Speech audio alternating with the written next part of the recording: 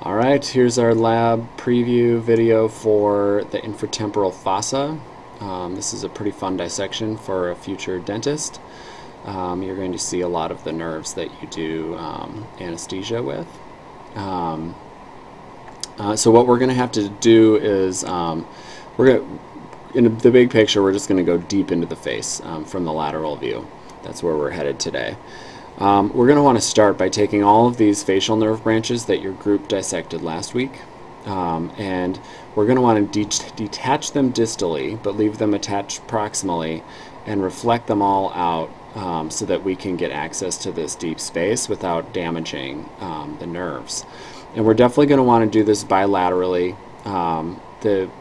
Going deep into the face, it's hit or miss on what structures you're going to get on the inside, so you definitely want two chances on this. Also, by doing both sides, you're going to have a lot more mobility for the mandible, so you'll be able to simulate some procedures a little bit better. So we'll definitely want to do both sides for this particular dissection. So get your facial nerve reflected. I'm just going to pull it out of the way entirely. And then if you have a transverse facial artery, go ahead and reflect that as well. So we're really trying to get to the point where we're looking at a bare masseter. We also want to expose temporalis entirely, so remove all of the fascia covering that muscle so you can see the muscle fibers.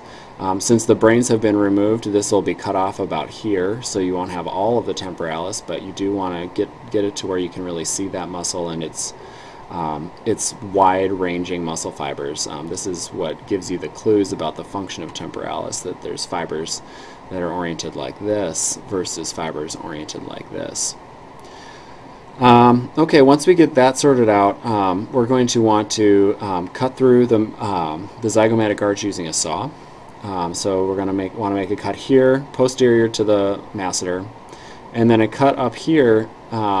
In a perfect world, would we want to come straight across here, right to the right anterior to the attachment of the masseter. Sometimes that's not possible because the masseter attaches so far anteriorly. And we definitely don't want to take our saw cut so far medial that we end up in the maxillary sinus or the orbit. So if you have to come back a little ways, that's fine. Just sort of cut through the bone with the saw here and then detach the masseter with the scalpel for this portion right here. So that you may have to sort of gauge that as you go. But the idea is that by cutting this segment of the zygomatic arch free, we'll be able to reflect it down with the masseter. The masseter will remain attached here at the angle, but it'll sort of reflect it down and out of the way, giving us access to the deeper space. So this is sort of what that, when all that stuff's out of the way, what we're going to look for. You will actually see bare mandible after that step is finished. Then we'll sort of identify the coronoid process, the attachment for the temporalis muscle, because that's the next thing we're going to cut. With the bone saw, you're going to want to cut across the coronoid process.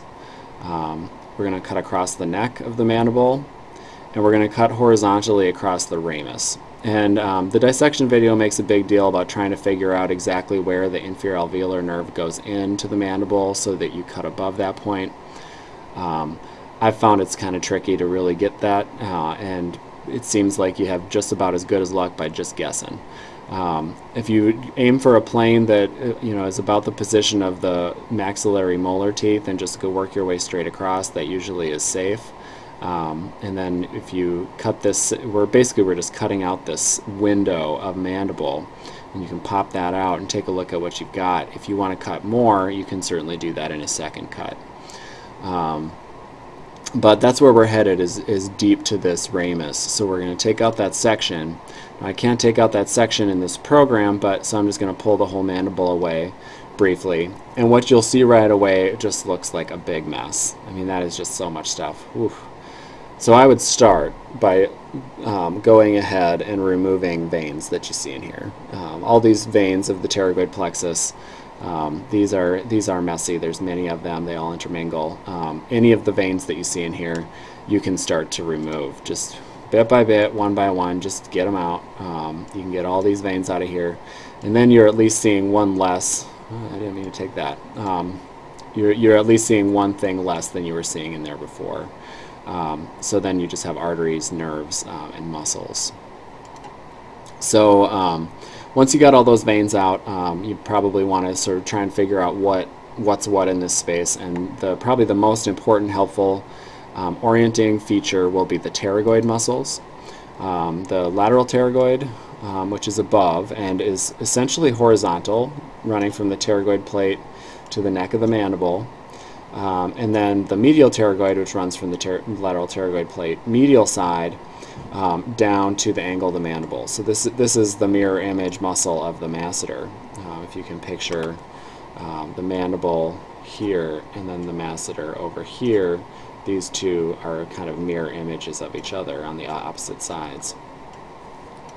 So yeah, try and visualize medial and lateral pterygoid. There will be some nerves, arteries, hopping around in their vicinity. But if you can figure out those two muscles, that's going to be a really important starting point. Because this space between the lateral pterygoids, probably what is most important about that space for you is that's where you can access the nerves of V3. So if you are doing anesthesia, you're passing a needle through this tissue and then into this space to try and hit these nerves here. So the two that will really pop out at you most likely will be the inferior alveolar nerve and the lingual nerve. Those two run in parallel. They pass from between the two muscles, and I think they're usually pretty big, so you don't have a problem seeing those two if you have the orientation to the pterygoids. You may also have the buccal nerve. I will warn you that the buccal nerve is often associated with touching this temporalis tendon. When you were working on the temporalis tendon before, and let me see if if I go back one step, if the temporalis will come down and show that relationship. Yeah, there we go. It tends to be right up against the temporalis tendon as it inserts down onto the coronoid process of the mandible. So you might want to just preventatively look ahead on the inner side of that temporalis tendon and see if you can push that buccal nerve away. We'll probably try to help you do that as you go. Okay, so you may be able to start sort of on a high note by identifying these three different nerves of V3, and then you're going to want to go ahead and now that you've identified lateral pterygoid, you're going to want to completely remove it. So there should be no lateral pterygoid left in order to provide access, because we need to see where these nerves came from. So by removing the lateral pterygoid muscle, that's going to allow you to follow these nerve branches back to the point where we actually get to the stem of V3. And that's going to allow you to see, you probably won't actually be able to see foramen ovale where these things pass through, but you'll be able to get quite close and visualize it. You probably won't see the otic ganglion, which is usually associated with the medial side of the V3 stem, but the goal is to get to the point where you can see these nerves coming together. If you're at that level, then you can probably also see the auricular temporal nerve, which is branching laterally from the V3 stem. This is the nerve that sort of wrapped over to the lateral side of the face. It gives you a branch to the TMJ, the articular branch. So try to identify that, and then you've identified the major sensory branches of V3. Then all we have to do nerve-wise is find a couple small branches. And the first one's right in this area, and this is the chordotympany branch of facial, is emerging back here from the petrotympanic fissure, and then it's coming down and joining up with the lingual nerve, and then these two are essentially running together all the way to the oral cavity.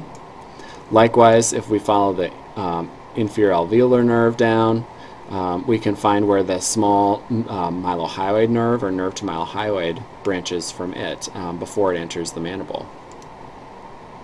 So that wraps up the branches of V3. We almost found all of them outside of the other motor branches.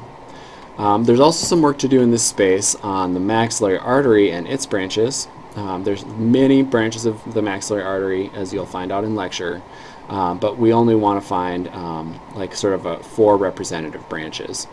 One of them is probably going to be pretty easy to find, the inferior alveolar artery, since it comes down and is associated with the inferior alveolar nerve. They both go into the mandible and the mandibular foramen, so they should look quite similar. Another branch that we're going to try and find of maxillary is the middle meningeal artery, which goes up and deep into the base of the skull. It goes through foramen spinosum and is often closely associated with the auricular temporal nerve. Sometimes the auricular temporal nerve even splits in half and wraps around the middle meningeal artery. These two are really the closest of friends. All right. Next from the maxillary, we're going to look for some deep temporal branches. These would represent, these first two were representatives of, say, the first part of the maxillary artery. These would represent the second part of the maxillary artery, the arteries that don't have to go through skull foramina to get to their targets. These are actually supplying the muscle of mastication. So in this case, the deep temporal arteries are supplying the temporalis. So you'll find those running superiorly towards the temporalis.